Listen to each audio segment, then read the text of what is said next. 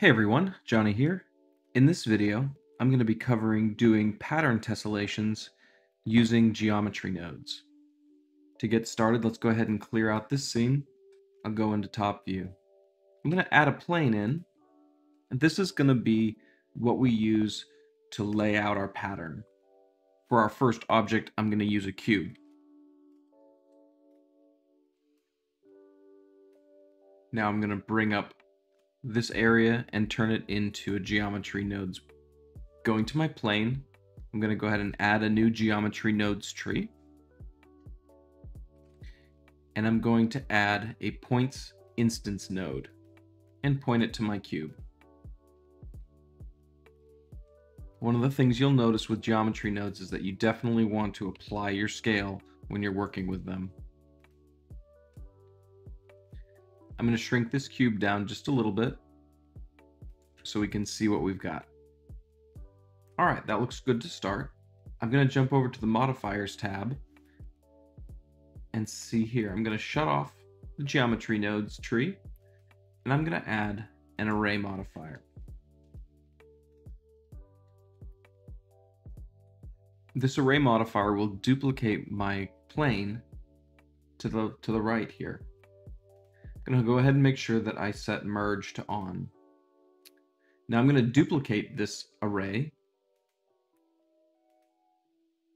and instead of duplicating in the X direction, I'm going to duplicate in the Y direction. If I re-enable my geometry nodes tree, you'll see that this pattern is duplicating, and I can use the array counts here to add size. Next, we want to do a slightly more complicated version. So I'm going to add in my plane, and this time I'm going to add in a hexagon shape using a cylinder. So make sure when you add your cylinder to set the vertices to 6. Now, if I add my node tree, add a point instance, and set it to my hexagon, you'll see I have this, which isn't what we're looking for. I'm going to take my hexagon and rotate it. It's still not quite right. I'm going to shrink it, and then edit my plane.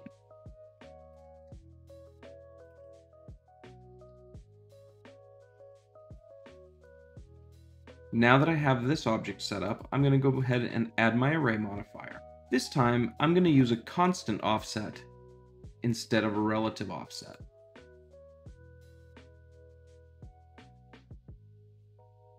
We need to make sure the array is before the geometry nodes. Now I'll shift this over until it's in the right spot.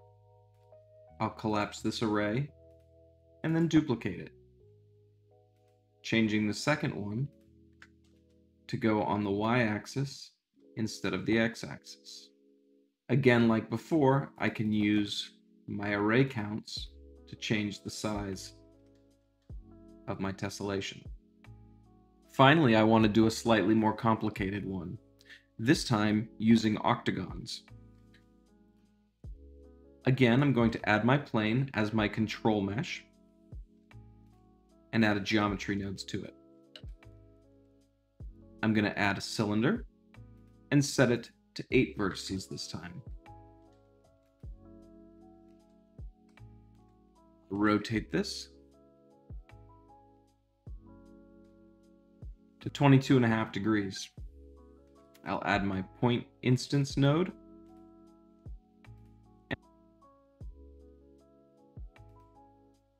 As before, I can come in and scale these octagons till they're the size that I want. One issue with octagons is that they don't tessellate perfectly, and we need a square in the middle to complete this. So that means we need a point in the middle of this object. I'm going to shut off my geometry node so I can look at my original mesh. We want a point right in the center. We could add cuts this way, but that doesn't give us what we want because that would add additional points to the outside. Instead, we want to use an option called Poke Faces. With this face selected, we hit Poke Faces and it adds a point right to the middle. Now, if I turn my geometry nodes back on, you'll notice that it puts this octagon right in the center, and that isn't what we want either. What we want is a square. So to do that, I'm going to go ahead and add a cube. And now we want to set this center point to use a different object than the others. One way I've found to do that is with weight painting. If I come to my original object, I go to my object data properties and add a vertex group. I'm going to select this center point, make sure my weight is on 1 and hit assign. Do a Control-I to invert, set this to 0, and assign. Now if I go into weight paint mode, you'll see that the center vertex is weight 1, the outside vertices are weight 0. We're going to use this as a map to determine which objects get instanced on this geometry nodes tree. So back in object mode, I'm going to go ahead and I'm going to add a point separate node. Duplicating the point instance node, I will point the second one to the cube.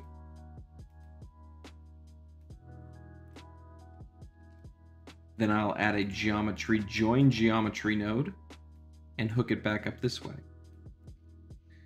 Now, with geometry nodes, we can use vertex groups as a mask. One thing to note is that a mask field requires a 0 value for off and any other value for on. So now that we've set this up, I'll go ahead and turn the geometry nodes back on. Come in, shrink this cube down. You'll notice that the rotation is wrong, so we'll rotate this 45 degrees and scale it to the proper size. So this is the pattern that we want to tessellate. So to do that, we'll go ahead and add our array modifiers. Again, using a constant offset and putting it above the geometry node tree, we can move it into position. We want to turn on merge and make sure it's in the right position.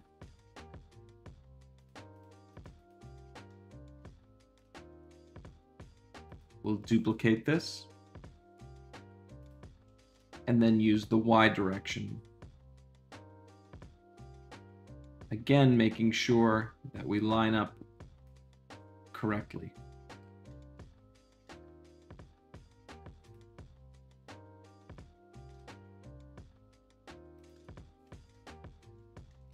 And now we have our tessellated octagons and cubes. You can, of course, edit these objects here to be the size you want. Or you could go in and add something like a Bevel Modifier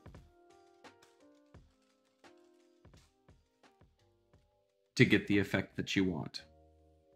So I hope this is helpful in giving you some ideas of some ways you can tessellate objects using geometry nodes. If you enjoyed this video, please make sure to hit like or subscribe, or follow me on Twitter at JohnnyGizmo. Thanks for watching.